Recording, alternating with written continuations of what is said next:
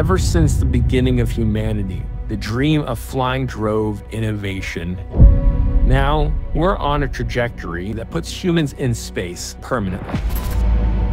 Space has always fascinated me because of its vast dimensions. You look up at the sky and see endless possibilities. But it's not just about getting to space. It's about staying there. As IWC, we have a 90-year legacy in pilots and aviation watches, and of course that's all about constantly pushing the boundaries and being at the dawn of the next space age. We really want to be involved in that to innovate the way forward. So VAST was founded in 2021, and our long-term ambitious goal to be the first company to build a commercial space station.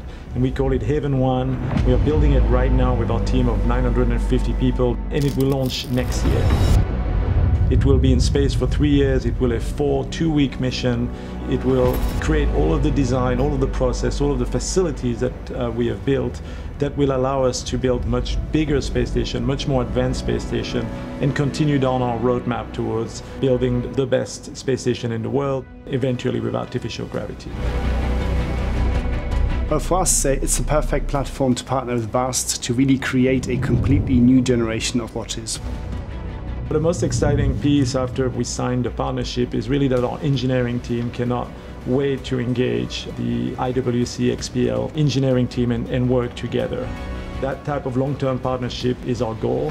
VAST is clearly completely redefining what space exploration means. And that's why we at IWC want to be a part of their journey.